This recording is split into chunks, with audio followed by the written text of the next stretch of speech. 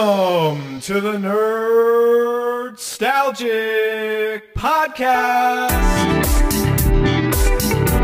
with your host, the Ginger Bookworm. Nerdstalgic with the Ginger Bookworm. Nerdstalgic with the Ginger Bookworm. It's Morbin time. Hello, Beans. Hello, everybody. Howdy. Hope you're doing well. Hope you're doing good. As per usual, I'm your host, Luke the Human, and you're listening to the Nerdstalgic podcast with me. Now, as you can see, and as you can tell from the beginning, I'm reviewing the Morbius movie today, so I'm a bit excited. I'm mostly curious, to be honest, so I'm in kind of high spirits, which I don't think I should be, to be honest, for this movie. I should really have my hopes really low. But we'll get into that, all that in a minute. First of all, got to do all the boring stuff. As per usual, don't forget to follow me on Twitter at Nerdstalgic_pod for all updates and everything that I'm watching, reading, playing, and all sort of nerdy things that I talk about on there. So don't forget to follow me on Twitter. Also, if you're listening on YouTube, don't forget to like, subscribe, and comment and all that jazz. Just go on, if you're not subscribed, go onto YouTube and search the Nerdstalgic podcast and subscribe. I think as of recording this, I'm on 68 subscribers, which is actually incredible considering that we was at 64 not long ago, and we've jumped up quite a lot. So I do appreciate it greatly. So, as I mentioned, today I'm going to be watching the Morbius movie. Haven't watched it as of yet. I'm doing the introduction, so I haven't got anything to say about the film other than what I know. Well, what I've saw of other reviewers from last year and all the negative comments, really. We'll get into that in a little bit in a minute. But you're probably all wondering, and I wouldn't blame you, because if I was you, I would be thinking the same thing. Luke, why are you watching this piece of trash movie? Why are you doing it to yourself? Why are you watching this movie that only got 16% in Rotten Tomatoes? Why are you watching this movie that only made $167.5 million at the box office? I'm considering, actually, funny enough, this movie actually made more money than Shazam 2. Shazam 2 is actually currently sitting at $103.4 million at the box office, which is a lot of money, but not for a superhero movie and definitely not for a DC movie. But I just wanted to bring that up because I just wanted to poke fun at Shazam 2. Anyway, you're all probably wondering, as to why I'm doing it. And I'll be honest with you, I've got two answers. The most important is generally I've got major curiosity. I know curiosity killed the cat, and I've heard all the negative things about this movie. Like, I'll be honest with you, I don't like Jared Leto. I've never really been a fan of him. I think the only thing he's really good at is actually, his band. Apart from that, I don't like him as an actor. I don't understand the appeal of him as an actor. But again, people seem to like him. People keep putting him in movies. I don't understand why. Like, I remember when he was announced as the Joker, and me and most of the nerd culture kind of did that whole. Know when you ever see anybody get kicked in the nuts, or you see somebody suck on a lemon, and then they make that sort of ooh sort of face. That was the face I made. I was like, are you sure? Are you sure about that? Do you really want to be having him as the Joker? But again, I've got no say. I've got no control over who gets hired and who doesn't. So I kind of like, okay, fair enough. I'll give him, as I do every single actor, or I'll give him the benefit of the doubt. And well, we all know how that movie turned out, and how we all know how his portrayal of the Joker planned out, which was just atrocious. It was horrific, and it was that bad they didn't even bring him in for a cameo in Birds of Prey. They generally wrote the Joker out of that movie and was like, Harley Quinn don't need no man, which again she doesn't need no man. She's fantastic and perfect on her own. But also the fact of, we don't want Jared Leto anymore, so we'll keep Harley Quinn when we'll just get rid of the Joker, which made me laugh. And the Birds of Prey movie, I've watched it, not that bad of a film. Not fantastic, but it's not a bad movie. That movie gets a bad rap, and I just wanted to highlight how decent, well, not fantastic, but somewhat good that film is. Anyway, so it's curiosity. I'm genuinely curious about how this movie is.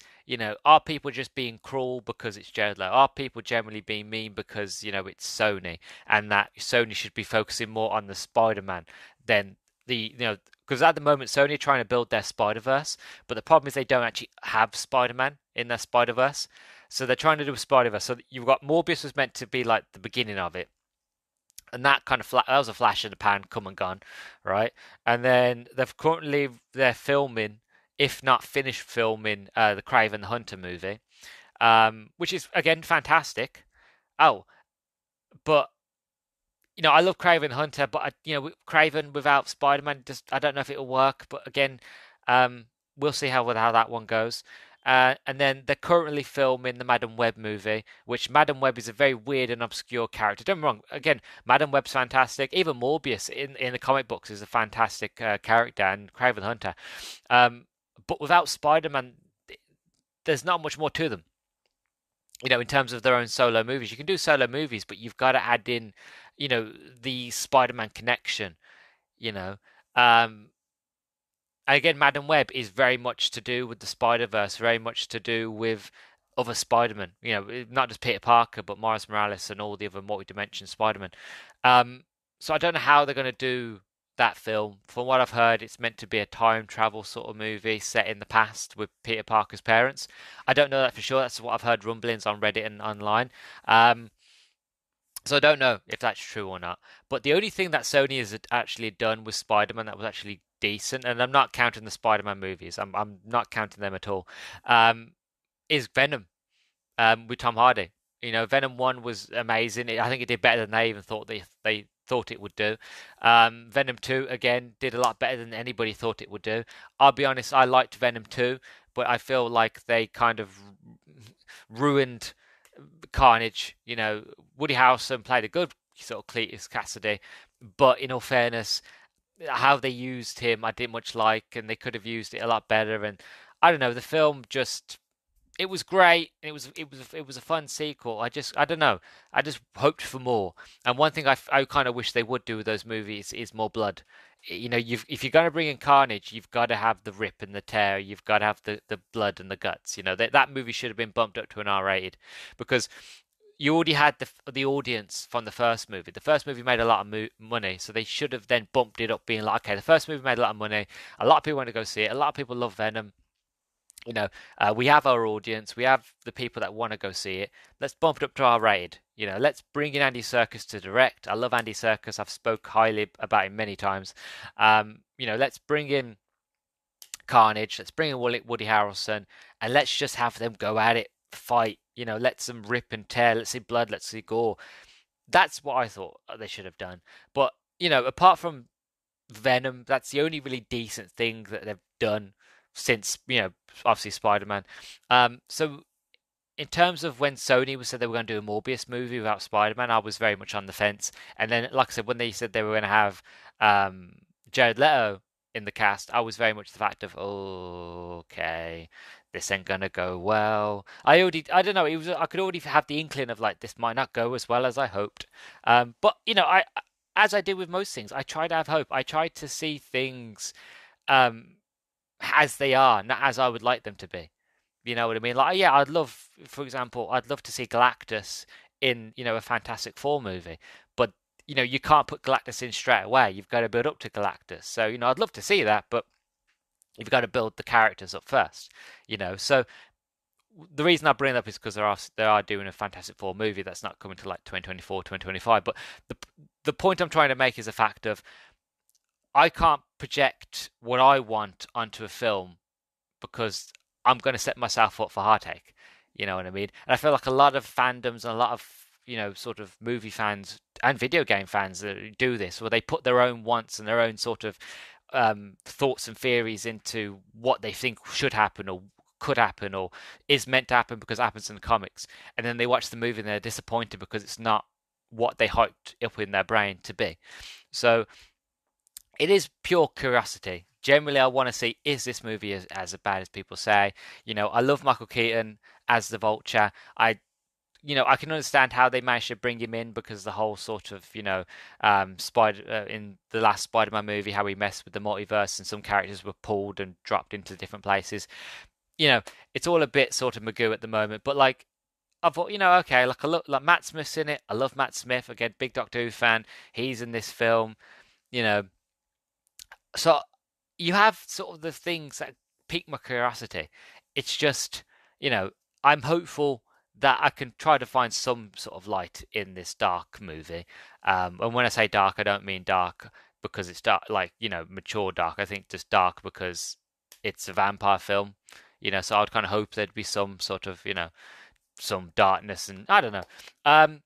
So that was my first point. It's pure curiosity. I'm just purely curious. Second point, which is a lot shorter than the first point, basically, so you don't have to. There's a lot of people out there who haven't watched this movie, and I don't blame you. And I'll be completely honest with you, Beans. If it wasn't for the podcast, I wouldn't watch this movie. Because all the negativity that I've heard, and all the people have said how bad this film is, and it's like 16% on Rotten Tomatoes. It's very low scored. Genuinely, I wouldn't want to touch it. But because I got the podcast, I figured, this is a movie from last year that I didn't watch, and it's currently free to watch on Now TV here in the UK. So I figured I'd give it a go. Might as well give my thoughts and feelings. And again, so you Beans don't have to, And I guess if you listen to this now, you either have watched the movie or you haven't, and like me, you're curious. So that's my hope, really. But there's a potentiality that this episode will flop, but that's fine. Can't all be winners. Can't all sort of get the gold star at the end of the day. But yeah, it's just pure curiosity. Sony re-released this movie into cinemas because people online basically trolled Sony. Because they basically made the whole Morbin Time sort of thing trend, and then some executive at Sony was like, "I know the movie didn't do well at first, but it's currently trending everywhere on like Facebook and Instagram and Twitter and Reddit and all that, and people go Morbin Time, so let's re-release it." And they re-released it, and they made a bit more money, but not as much as they thought they were going to do it.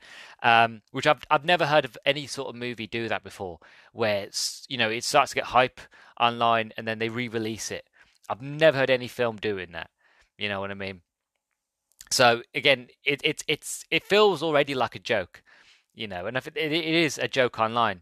Still, if they still get people who you see every time a new sort of comic book movie trailer comes up, you'll always get somebody saying, "Oh, Morbius was underrated," or "It's Morbin Time." You always get it. So it's the curiosity, really, for me. So I'm going to go off now. I'm going to go watch the film, so you guys don't have to. Will I enjoy it? Well, I won't enjoy it. Well, I guess we'll see in a minute. And yeah, so nothing much more to say. I will see you on the other side. Hopefully it's all right. If it isn't, I'll let you know. We will see. So, on to the review.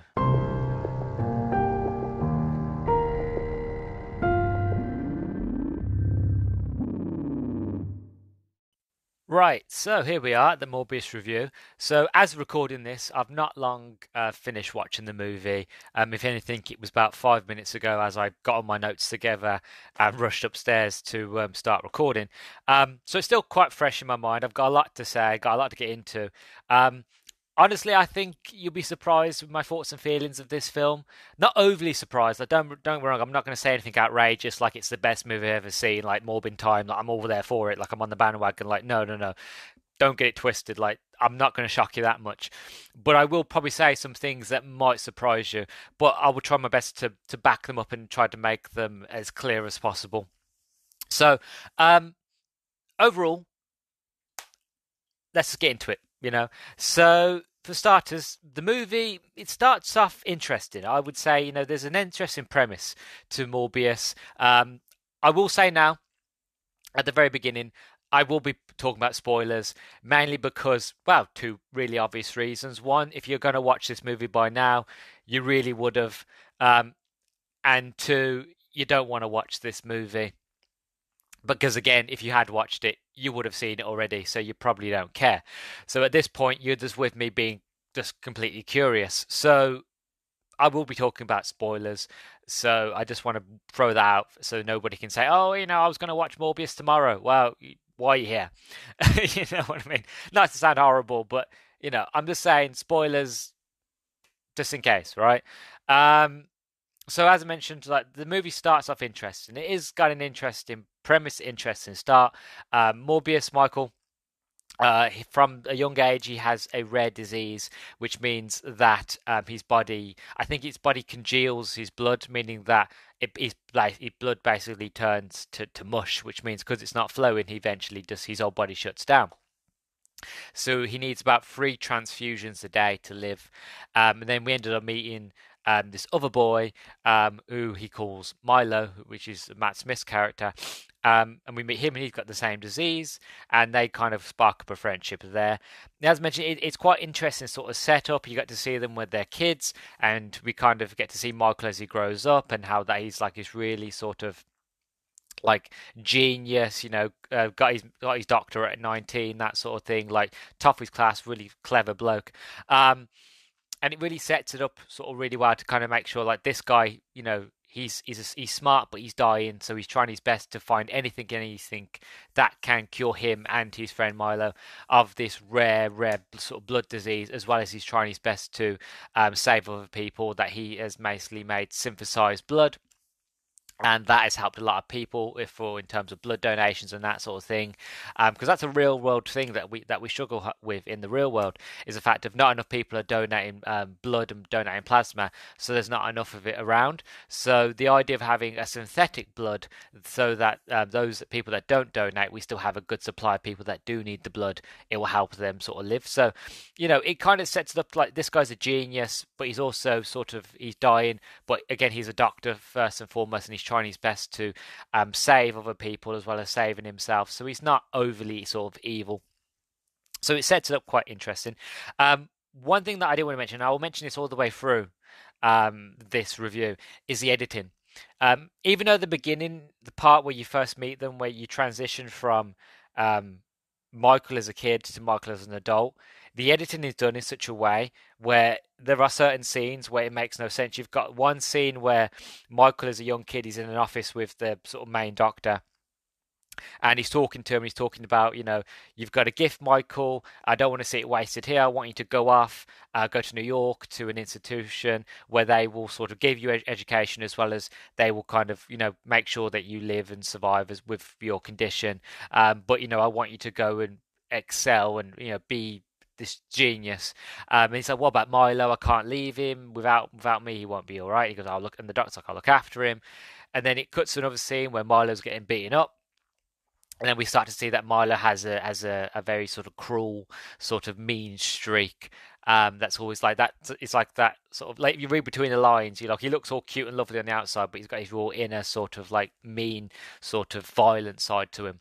But then it cuts back again to now Michael. He's now a kid again, and he's saying, "But what about Milo?" And he's like, "Why is Milo be okay? I'll look after him." And then you basically cut back to another scene where Milo's getting beaten up. It's very jump cutty. It's very much like in the editing process, it was like you could have just left that scene to run and then showed Milo getting beaten up. But for some reason, they cut it. Milo get beats up. Then we have back to Michael. I mean, Milo gets beaten up. We get back to Michael and the doctor talking. Then we go back to Michael being beaten up, and then the doctor's there. It's very much of like, I don't know what they were going for in certain editing, but that bit really sort of lets it down. So even though the beginning is quite interesting, it's very much the fact of, if you could stomach the editing, you might see some sort of enjoyment in it. The next part is, I can see now why they chose Jared Leto to be Morbius. Is because he looks like a vampire. You know what I mean? Like you smack some like pale like white face paint on him, and he does look vampirish. And I can see where they're going for, because especially when he has the full beard on, he has the long hair, and the way he sort of tilts his eyes are very sort of psycho-esque sort of eyes, because it's called the psycho stare. I think that's what it's called. But basically, it's the sort of idea that you can try it at home. So if you're in front of the mirror, or if you want to pause this and go find a mirror, find yourself a mirror, tilt your head down, right, and then look up through the eyebrows. So you look up to yourself through the eyebrows, and if you catch your reflection in the mirror, it's the glare that Hitchcock basically perfected for the movie Psycho. Was that it was a way to make somebody look crazy, look demented, look insane, just by having this facial feature of just looking down and looking up through the eyebrows with your eyes. There's a lot of that, and it does work. I've tried it. I've scared myself because how well this technique works. So definitely give it a go at home. but he does look like a vampire. And again, I can see where the casting was like, yeah, that guy looks like a vampire. That guy looks ill, you know.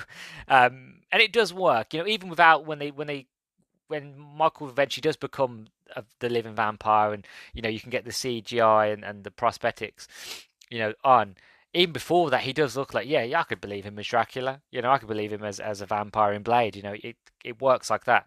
Um, so that bit makes a bit more sense to me. But again, I'm still not sold on Jared Leto as an actor.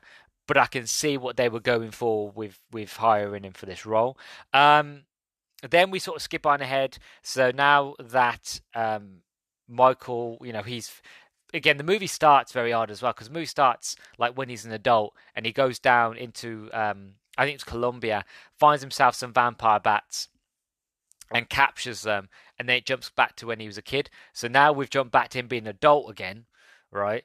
Now he's got these vampire bats, and that he's doing basically illegal experiments, basically transfusing human blood with vampire bats because vampires are the only well, not vampires, bats are the only creatures, not all bats, but vampire bats, you know, the ones that drink blood.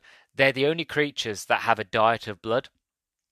They have a sort of a chemical in their saliva that allows the blood to not coagulate, you know, go all jelly like, so they can actually get the nutrients and stuff they need out of it.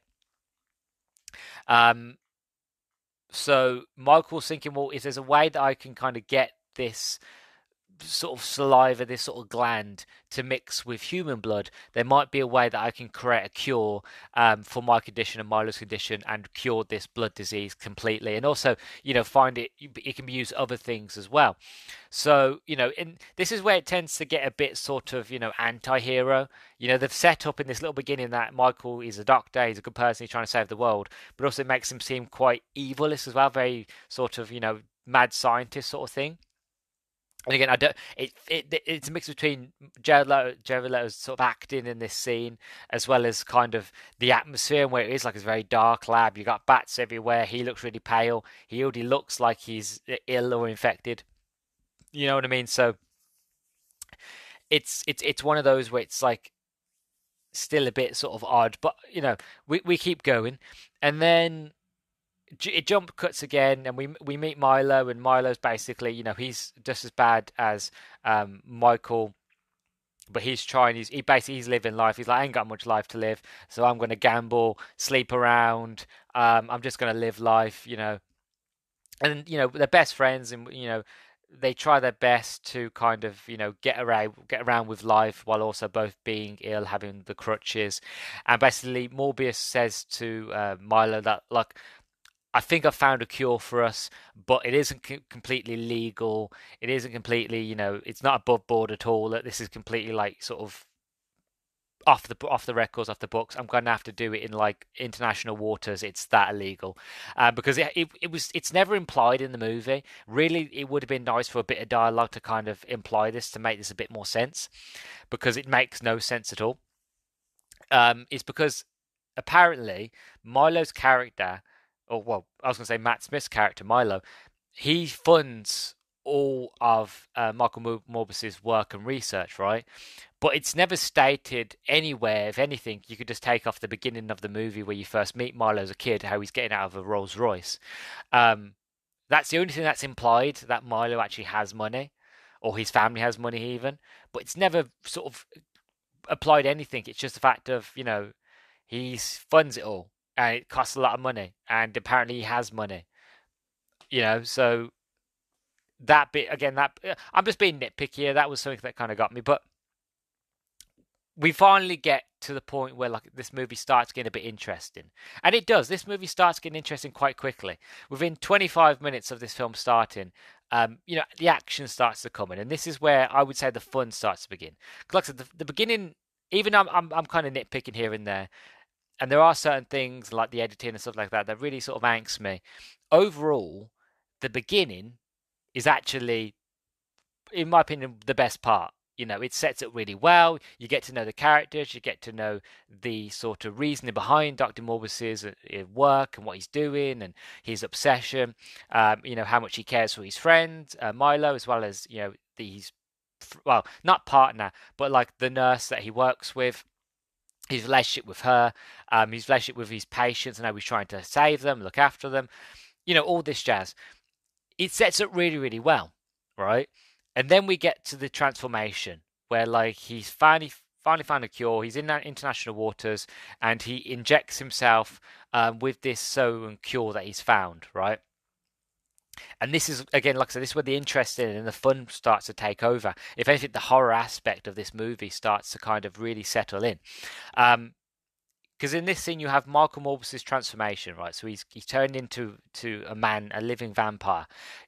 What you would imagine, for example, Dracula, very much in the vein of Blade, that sort of thing.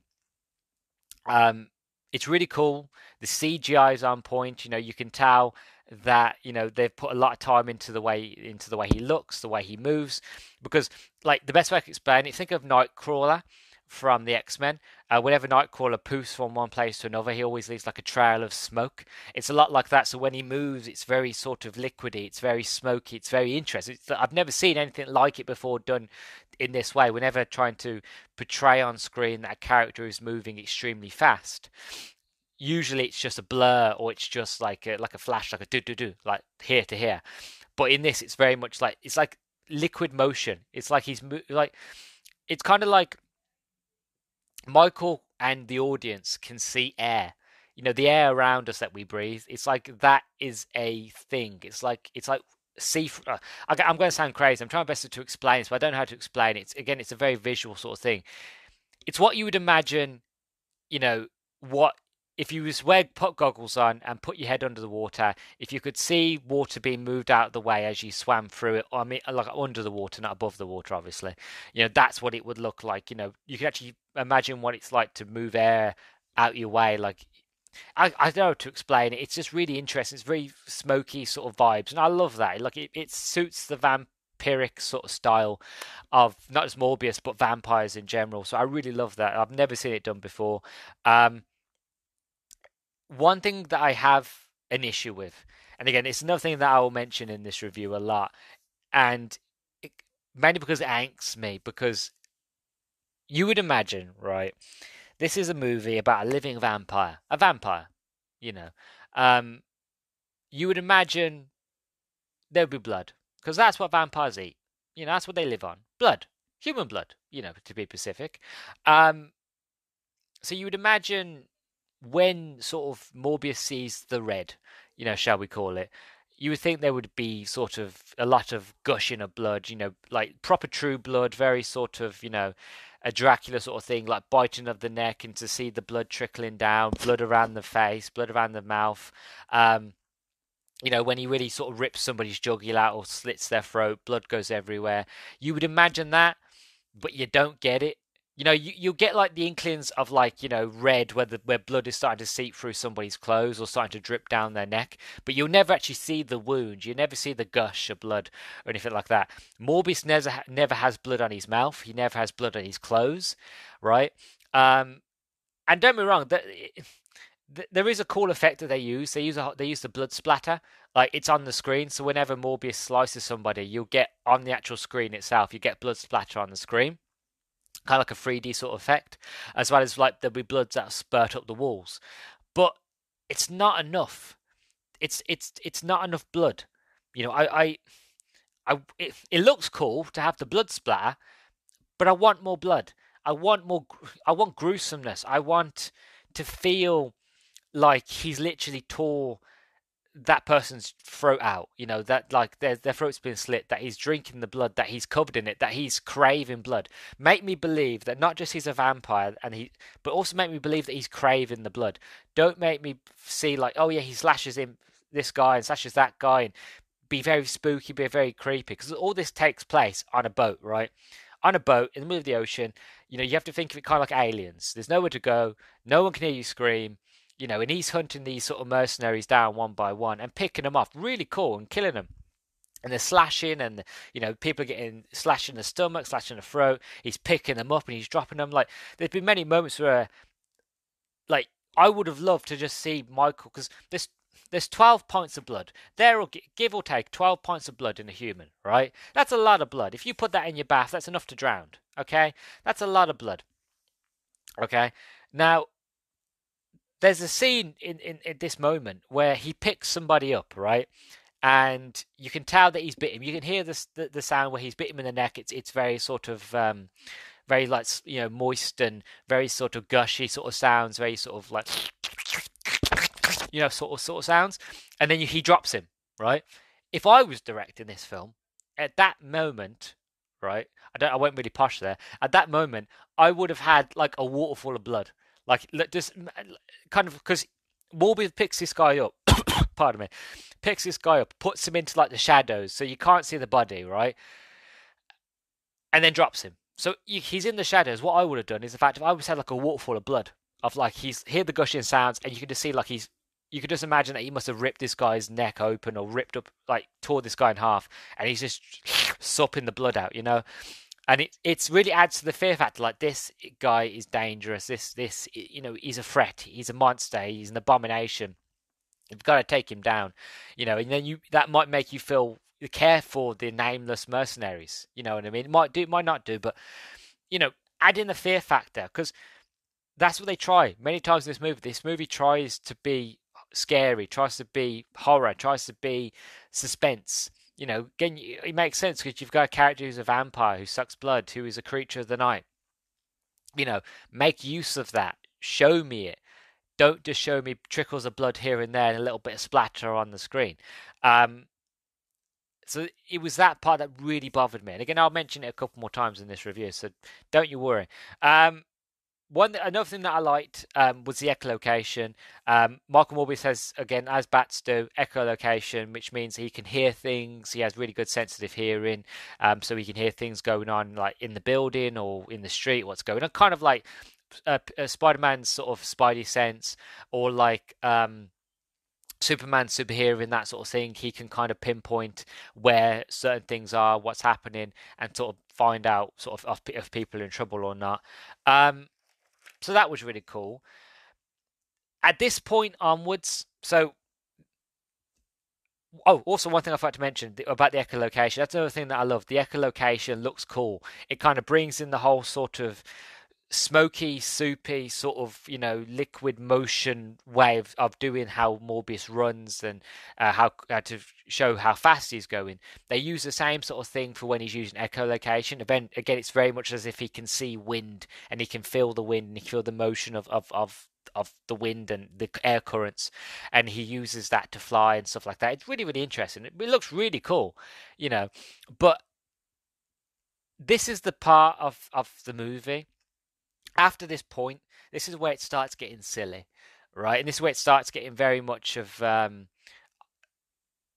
I'll get into it, right? There's a lot to get into, right? So it starts off with basically friend is deliberately being vague with best friend and makes an enemy out of them trope, right? So there's basically, we've seen this trope before in movies where one friend has something that the other friend wants, or is hiding something, and it should really easily just tell their friend of like, it's X, Y, and Z. This is why I'm being vague.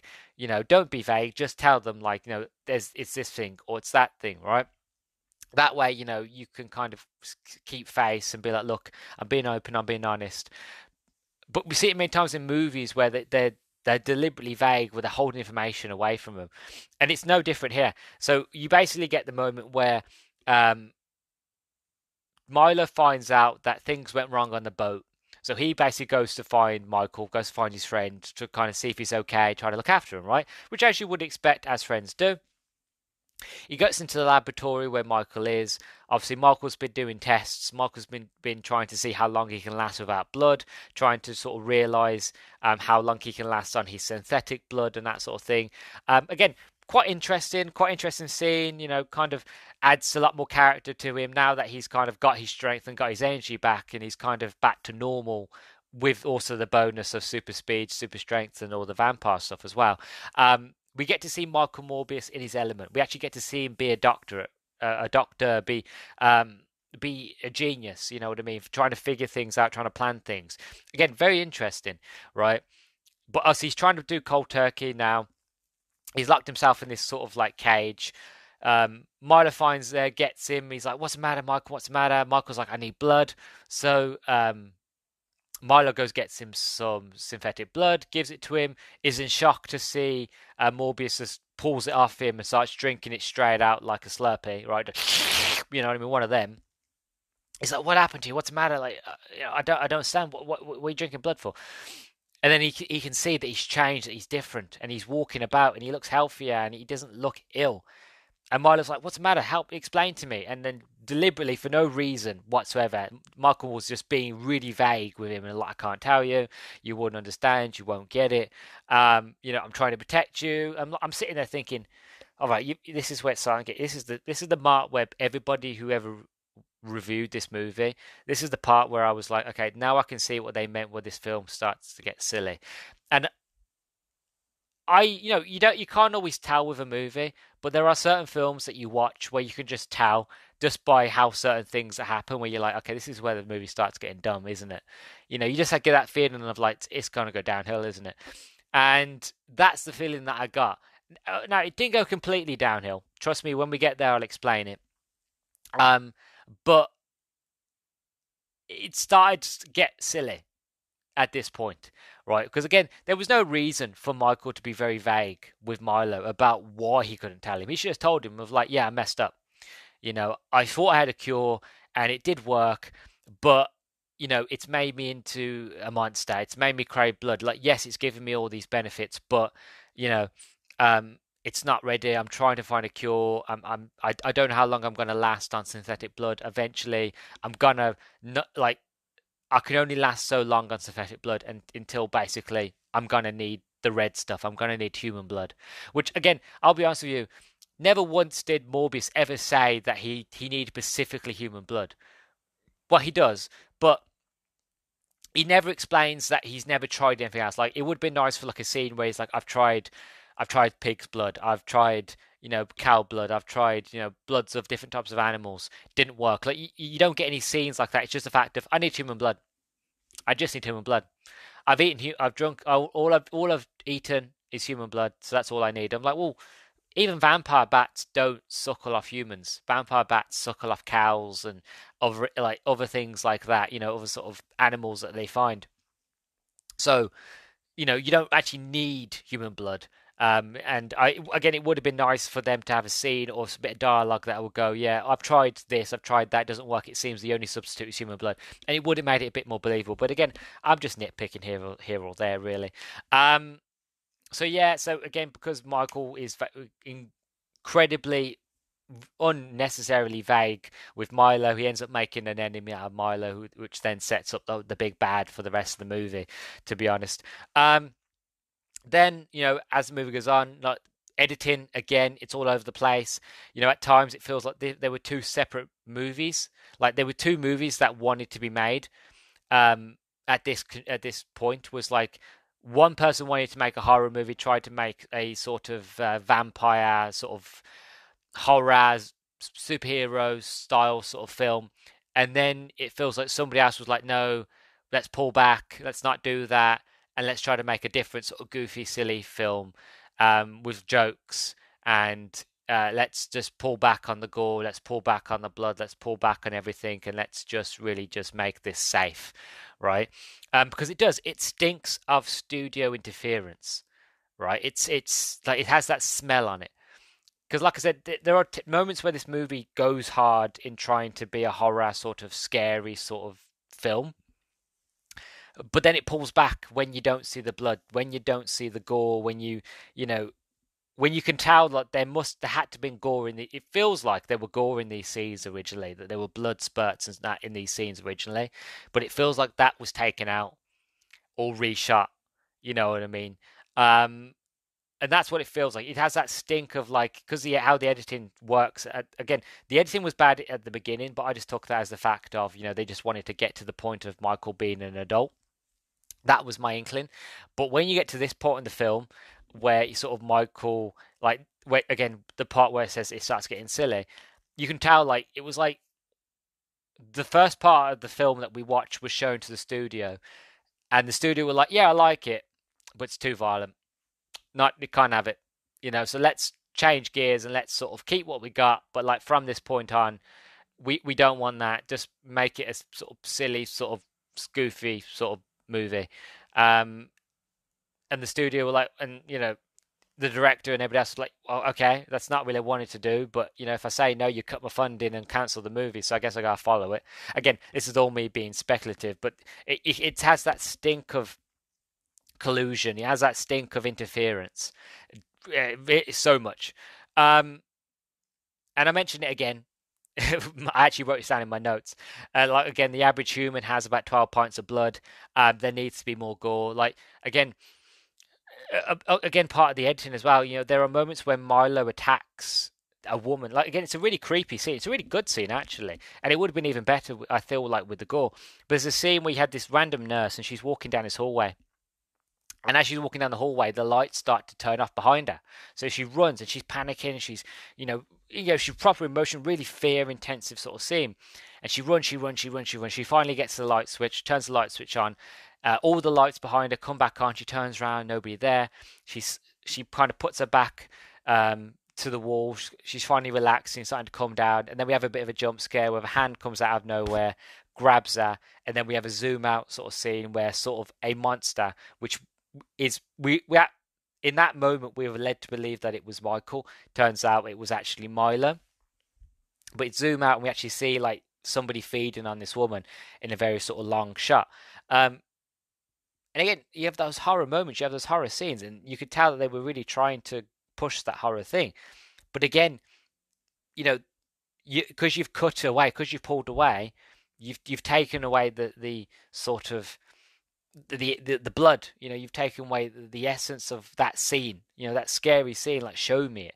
There's another moment where like Milo is then decided to now basically be sort of a bachelor, go out, sort of chat up girls at a bar, gets into a bit of an altercation, and then it's sort of he goes to leave the bar, and you just think, okay, he left the bar, right? And then it goes to another scene where you've got Michael and he's doing what he's doing. And then there's this like news sort of scene. And then you've got of this crime scene in the back of this sort of parking lot with all these guys that had the issue with Milo. And you don't actually get to see him attack them. There's no scene of it. It's just generally CCTV footage and an image of a vampire-looking sort of creature, which, as we know, is Milo, surrounded by these bodies with pools of blood. Like there are moments where you see pools of blood around people's bodies, and you can see blood spurred up the walls, but it's not enough. It's not enough what you'd imagine. Like they keep showing how razor sharp Morbius's claws are, right, and how that they could split somebody open. And even there's a moment where you actually see Milo attack his father figure, the main sort of doctor who's looked after both Milo and Morbius since they were young. And you actually see he turns around and he slashes his stomach, right? And this is what I mean editing, which is the editing's really stupid. As he slices him, you can tell that his arm is red, right? His arm is drenched in blood, right? And then it quickly cuts to another editing scene when he falls on the ground, where his white shirt is now back from being red to white, and he's just got these about 3 or 4 red lines on his stomach, where obviously you can tell he slashed his stomach. Like, I'm like, what? I've just seen him he's covered in red. It's blood. I know it's blood.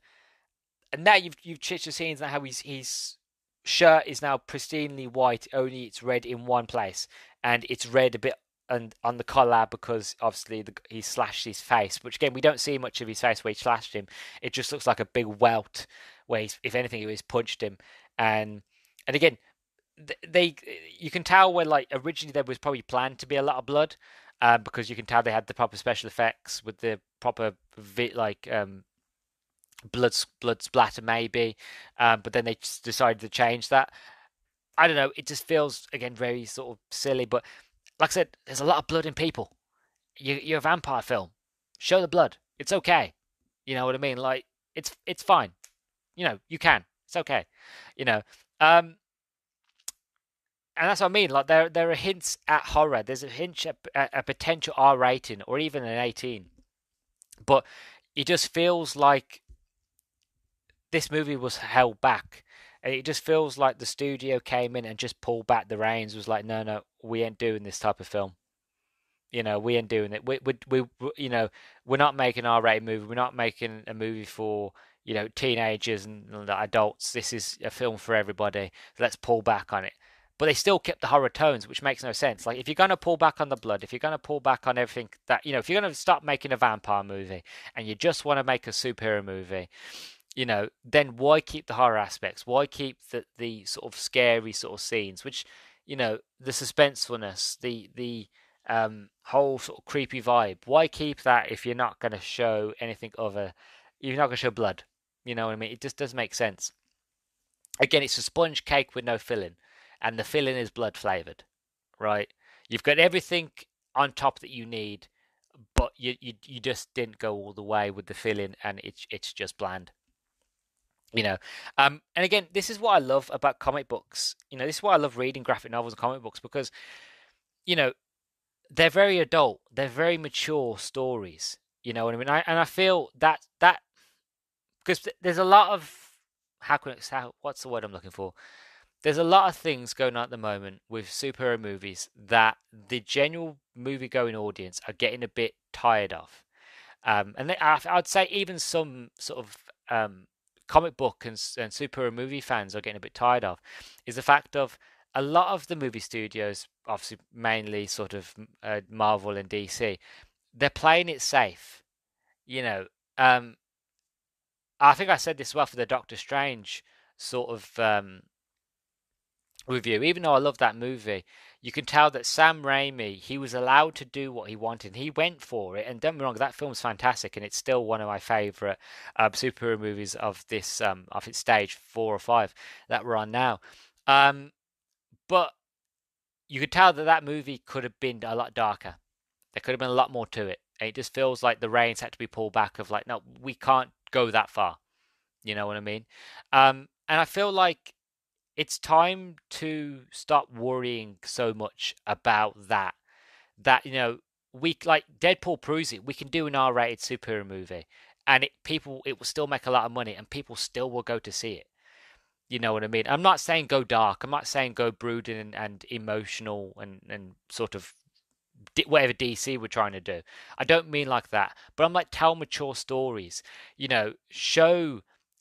One thing that I loved about Iron Man 3, even though people don't like Iron Man 3, one thing I love about Iron Man 3 is that it really went into Tony Stark's PTSD. It really went into Tony Stark having panic attacks and anxiety attacks and having moments where like he felt like he couldn't breathe, like the world was too much, that he had too much on his shoulders. Those are the moments that I loved about that film. And those are the mature, sort of adult sort of moments that we all sort of deal with because we all have mental health issues. We all struggle with our own sort of demons, you know. And I want these comic book movies to go into the more mature side of it, show the human aspect of it.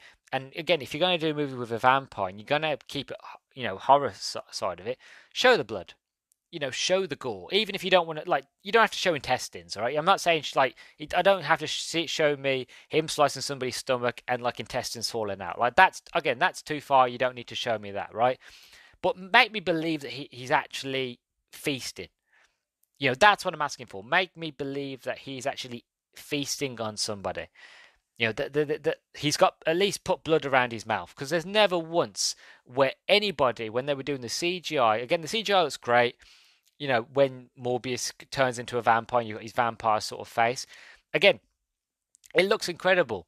But not once did anybody on the anime team was like, let's just put a bit of blood, a bit trickling down the side of the side of his mouth, or on his chin or just around his gob. Like, not once do you get any of that blood. Like, his clothes never get blood on him.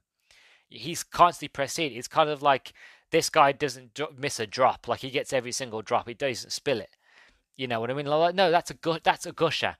Like, even if, right, even if you was able to clamp down on somebody's neck, okay, right? I've seen enough vampire movies to know this, right? Even like that's your jugular on your neck, right? That's your main artery that goes from your heart. Okay, that thing is constantly pumping, and that is like the expressway. Okay, that thing is high powered, ready to burst at any moment. Okay, if you burst that vein, you are going. It's a spurter. It's going to spurt, right? It's going to leak. So no matter how good he is, right, at sort of drinking blood, he's going to miss bits, and it's going to go down their body. It's going to go down their neck. He's going to get it all over him. And when he pulls away, there's still going to be loads left, right? Somewhat, just make me believe that he's drinking blood. Just make me believe that that's what he's doing. Make me believe that he's a vampire. Like, yeah, you show me all these cool CGI moves and all these things, and yeah, he looks like a vampire. He looks like a bat. Like, yeah, that's cool. But it. I hopefully I'm being clear what I'm trying to say. Like, this is what really angsts me about this movie. Is like, you could have went there. You had so much potential to go there with the horror. You had so much potential to go there with the blood, but you could tell that Sony were just, nah, we got to pull back. We got to pull back on the reins. This horse, man. We can't let this horse out of its pen, because if it goes too far, people weren't going to come see it. But I generally feel like if they had let the reins go, it wouldn't improve the movie. I'm not saying it would have made the movie better, right? But it would have been in the film's favor if they'd just like, yeah, we made it, we tried our best. We experimented at making a superhero horror movie, right? We added blood, when like one of the like Marvel's recently tried it by Werewolf by Midnight, which is a short sort of movie which you haven't seen. It's on Disney Plus. It's really, really good. I think I reviewed it last year. You can check out my review if you're interested. But they did that film in black and white, and because they did it in black and white, they could have the blood. Very Kill Bill sort of style, when Kill Bill is like the final scene of that movie where she's killing all those people on the dance floor, and she's slicing them with a katana, and as you imagine, cutting arms off, blood going everywhere, that sort of thing. In Werewolf by Night, it was done in a lot more tasteful sort of way, but you had the blood spatter on the screen, you had blood spurting everywhere, you could see that there was actual damage being done, and it added to the suspense. And Sony could have beat Marvel to the punch and be like, look, we tried our hand at doing a horror movie, superhero film thing, right? And it either worked or it didn't work. Obviously, we'll never know if it could have worked with it because they didn't do it. But let's say, for example, they went for it. They could have been the first ones of like, we did it, we tried it out. People came, people didn't come. But either way, they could have been the first ones to go, yeah, we gave it a go. And I think that would have been a bit of a bigger boon for people to want to go see this movie. Of like, yeah, it's not a great movie. It gets a bit silly. But they stay true to what they were trying to do. They stay true to trying to do a horror movie. They try true to trying to do a vampire movie. And you have to respect them for that. But for me, and probably for a lot of viewers, they lost the respect when they didn't show as much blood. Now, I know I sound a bit crazy, a bit demented, but again, what you have to understand is if you're going to have somebody who's a vampire, whose whole crux is, I need to feed, at least make me believe that he's feeding. You know what I mean? Give that believability to me. Otherwise, I struggle to really believe that he's a vampire. Again, I know it sounds silly, but for me, that's just how it feels. Like, if you're not going to show me, or you're not going to prove it to me, is he really? The closest we get to him properly seeing him drink blood is when he has those bloody IV bag things and he's drinking them like a slushy. That's the closest we get to actually properly see anything blood going into his system, right? And even there's moments where he's throwing up blood, but they kind of they show you it, but they don't. It's kind of like you see it, but through a crack of like a desk, so you don't actually watch him throw up the blood. It's like this whole movie was blood phobic. Was like, no, we can't show the blood because I'll faint. You know what I mean? It's very blood phobic. This film is, which is odd because it's a vampire movie. But I will stop my rant there. So anyway, there's a huge fight scene at the end. Michael fights his best mate, beats him, and then goes up in very Batman sort of style in a pile of sort of bats, and sort of leaves the scene. And then the scene cuts to his nurse friend, which I forgot to mention. Milo, before they had this big battle scene, basically killed her. And then they flew off, and Michael's like, oh gosh, he's dead. Oh no. And that kind of makes him to go and fight his best friend, and ends up sort of killing him. And then he flies off. But then they have this sort of sequel bait where they try to be like, you know, it zooms in on this nurse, where laying where she died, where she was killed, and then she opens her eyes and her eyes are red, and she's now a vampire. Even though we never really saw any sort of hint or any like none of the other people that Michael killed or Michael fed off, or any of the people that Milo killed or Milo fed off, none of them have come back as vampires, or as we know, because it was never set up. But you know, somehow this love interest of Michael's, again, in sequel bait, now she's going to come back as a vampire. Even though, again, it was never hinted that this is something that Michael or Milo could do, but apparently this is something they can do, you know. So vampires are now in the Sony Spider-Verse. Okay, fine. So they do the sequel bait. But also, what makes me laugh, right? This bit where I had to chuckle, because I already knew what these end credit scenes were, but seeing them with my own eyes and just trying to think of if I went to the cinema to watch this movie and to see both of these, scenes in the cinema, I would have laughed my ass off because they both don't make sense, right? So both of them pertain to the same character, right? And none of them make sense, right? But I'll try my best to explain. So the first one you'll see is where a rip will open up, right, above New York. It's the same rip, it's the same tear that we saw in the last Spider-Man film, right?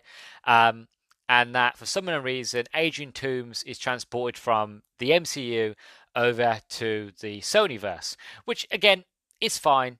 You know, I love Michael Keaton. You know, I love his version of Vulture, but let's be honest with each other here, Beans, right? Marvel and Kevin Feige, they probably weren't going to use his character again. He probably wasn't going to appear again. So I'm fine with Sony taking him and using him. That's fine. You know, I have no issue with that, right? Because they kind of did the same thing actually in the first Spider-Man movie, Spider-Man Homecoming, right? At the end of that movie, there was an end credit scene where the guy Scorpion, basically, hinting at a Scorpion, which we still haven't seen Scorpion in the Spider-Man movies, but it was hinting at like this guy is going to is eventually going to be Scorpion. His character, the guy he was playing, does eventually become the Scorpion. Hinted that, oh, you know, I've got some friends that want to take this spider dude down. And Adrian Toomes is like, if I knew who he was, he'd probably be dead by now. So kind of like he respects Peter, and that he likes Peter, and like he doesn't really want to kind of give away his secret identity. All right. So keep that in mind. Okay. So tears open. Adrian Toomes is now in the Sonyverse, which again is fine. No problem with that. He'll probably get more use out of him. No problem. Okay. Second, right, end credit scene. This part. This is one that blows. It makes no sense at all. But here it goes, right? So for some reason, Michael Morbius is driving out into the desert, right, in the middle of nowhere. Okay, gets out of his car, and then in the distance, you see this light sort of coming towards him, and eventually it gets close, and we can see that it's the Vulture, right? And it's not a new suit. It's not a new wingsuit. It's not a new sort of costume or anything like that. It's the same wingsuit, flight suit, whatever you want to call it, that Toomes had from the Spider-Man Homecoming, which again makes no sense because, like, when he appeared in the cell, in the first end credit scene, right, he was in like prison uniform. Okay, he didn't have anything with him. He didn't bring the suit with him, right? But somehow he now has his suit, you know, original suit that he had from the Spider-Man movie, right? And he goes to meet Morbius because he invites Morbius there, and Morbius is like, "What do you want?" And the guy's like, "Well, you know, I've got a bit of a Spider-Man problem, and me and a couple friends want to know if you want to get involved to help us out." And then Morbius basically goes, "Interesting." Then it ends, right? The thing I love about this, and again, what makes no sense, one thing that I love about it is that you never see Michael Keaton's face, right? He has his his helmet down this whole time, which tells me that this was added in. This was an added-in scene, right? And they couldn't get Michael Keaton to reprise it, right? So they just did like voiceover, which I don't know if this is voiceover that Michael Keaton did, or it's just taking snippets of other sort of film voiceover they had for Michael Keaton from prior films. well, from the first Spider-Man movie, and they kind of put it together because the pitch is off and it doesn't really make sense at times. Like, it doesn't really sound like he's there. It sounds like different levels. It just doesn't work. It does feel like they've taken snippets from here and there, right? So there's that. But also, it makes no sense because in the Sonyverse, at this moment in time, there is no Spider-Man. As far as we know, there is no Spider-Man, right? There's Venom, and that's the closest thing we've got to Spider-Man. But there is no Peter Parker. There is no Miles Morales. There's nothing in this universe that's a Peter Parker Spider-Man sort of thing, right? Other issue, right? Agent Toombs had no issue with Peter Parker, right? No issue whatsoever. He even knew who he was, and he still had no issue with him. He could have told anybody. He could have told the Scorpion guy or anybody in his cell, oh, yeah, you want to know Spider-Man? He's a 15-year-old called Peter Parker. He lives at this place with his aunt, right? He didn't. So why is it now he's in this new universe now? Why now does he have a hard-on to kill Spider-Man? It makes no sense. You know what I mean? It makes no sense. And even, you can't even say the fact that because Spider-Man wiped... Peter wiped everybody's memory so that they forget who Peter Parker is, right? You can't even use that as an excuse because, again, he still has no issue against Spider-Man. You know what I mean? So why would he go against Spider-Man? So there's many things of like, this was added in, but it makes no sense why you'd add it in. But we'll probably never see where this goes because I don't see them doing another Morbius movie unless they're going to bring Morbius into other films, you know. Unless, Kraven the Hunter, that movie's like a way they're going to bring Kraven the Hunter into it is the fact of they're going to bring Kraven into New York to hunt Morbius down. Maybe. I don't know. That wouldn't surprise me if they do that, but we will see what the Kraven Hunter movie is. So it's all a bit strange. I don't know how they're going to do it without a Spider-Man, but okay, fine. So my overall thoughts is, this movie has a good beginning, good setup, great visual effects, but bad editing at times. Way less gore than there should have been. You can tell that this movie wants to be a horror film, and it should have lent more into the horror aspect of it, but kept pulling back too much, and it just kind of pulled back and just replaced it with silly and no sense and no logic, and everything was just silly. Like Tyrese is in this movie, right? He plays a copper, but there's really no point him being in this movie. You could have got any generic sort of actor to play this copper role because, again, he doesn't do anything, right? So there's no point of that at all, right? But they should have lent harder into the horror. They really should have. You can tell that the studio Sony should have not interfered. That they should have let the director, let the writer make the movie they wanted to make. And if the movie still flopped, it still flopped. But I'm not saying that it would have made it better. I feel like it just would have given it a lot more respect, and I think people probably would have enjoyed it a bit more if it lent into the horror aspect. You know what I mean? Not saying it would have been a better movie, but it probably would have been more interesting if it would have stuck with that and took away the less silliness. They've got a whole scene that lasts for a minute and a half to 2 minutes of just Matt Smith dancing with no t-shirt on. No sense. I get why it's there. It's get to show that he's now got his energy back, that he now, he's back to normal, that he can live a normal life that he wants to live, as well as having all these powers. But at the same stage, it's the fact of, I don't want to see that. I don't want to see Matt Smith dance with no t-shirt on. Matt Smith is still the Doctor to me. I don't want to see that. You know what I mean? But also, I guess they have to show off the fact of, Marla's, he has this puppy dog facade, but really in the inside, he's got this evil streak. He's got this sort of cruelty, sort of violent streak inside of him. I don't know. But it also shows that sort of Sony, not just the fact they like to interfere, but also the fact of, once again, Sony are trying to put all their eggs in one basket. They're trying to force something that hasn't earned yet. So, like Spider-Man 3, I love Spider-Man 3. I'll be honest with you. It's one of the few sort of things I'll admit that I think a lot of people disagree with me on. I like Spider-Man 3, but I feel like there was too many cooks in the kitchen. There was too many characters. And this is the problem with Sony. And they did it again with the last sort of Spider-Man movies. Like, I loved all the characters, but once again, you can tell they're trying to shoehorn in this whole Sinister Six sort of thing. Of like, yes, I really do want to see Sinister Six. I really do. But stop trying to spoon it, earn it, build up to it. Stop trying to spoon feed it like they did it with the Amazing Spider-Man 2. Again, another one that I love. A lot of people don't love it. But again, they tried to shoehorn characters in, tons of characters. They even tried to shoehorn in Rhino near the end, right?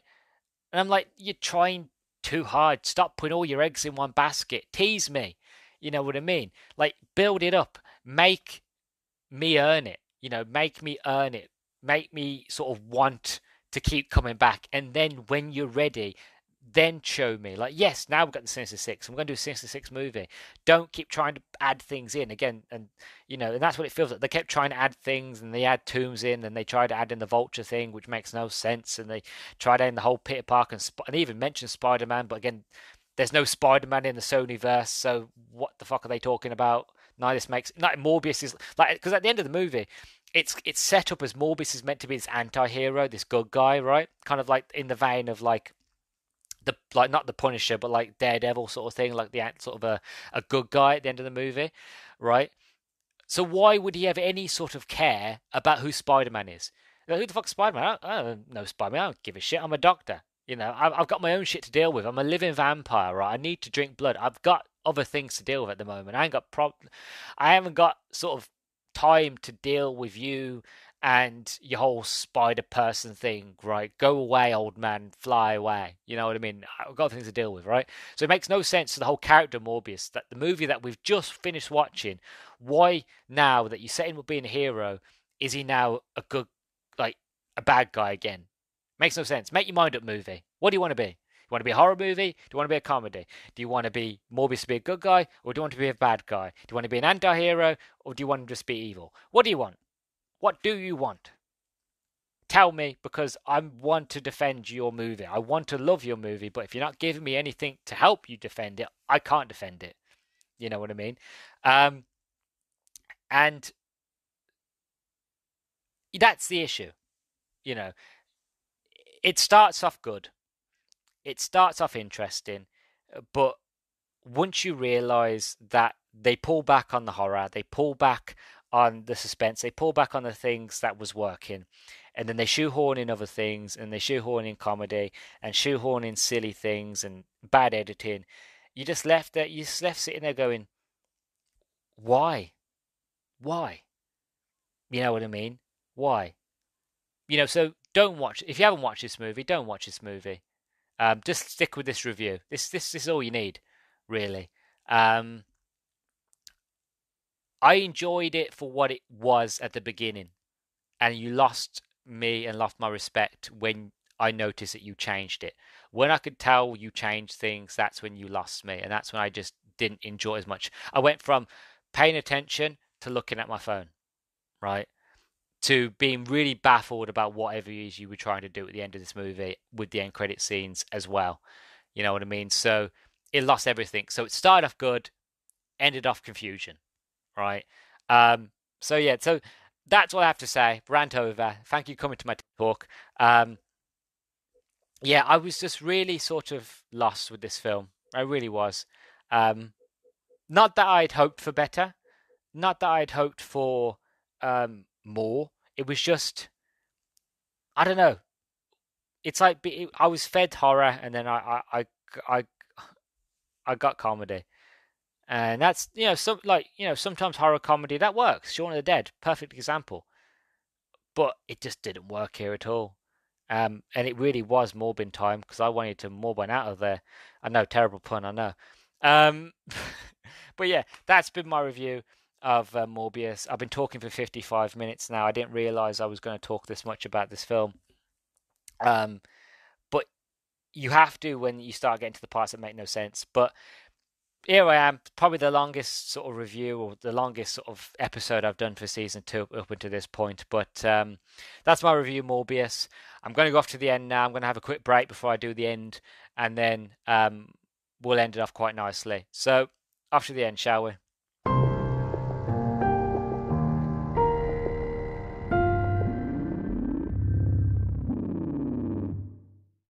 So here I am at the end. If you're still with us, thank you very much for sticking around.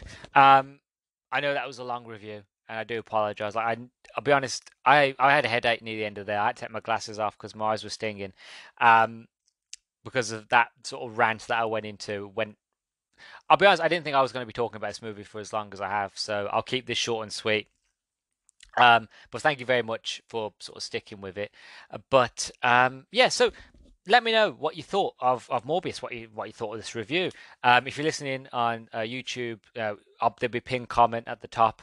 Just sort of comment, reply to that. Most likely the question will be under the lines of what do you think of the movie, what do you think of Morbius, that sort of thing. Just reply there.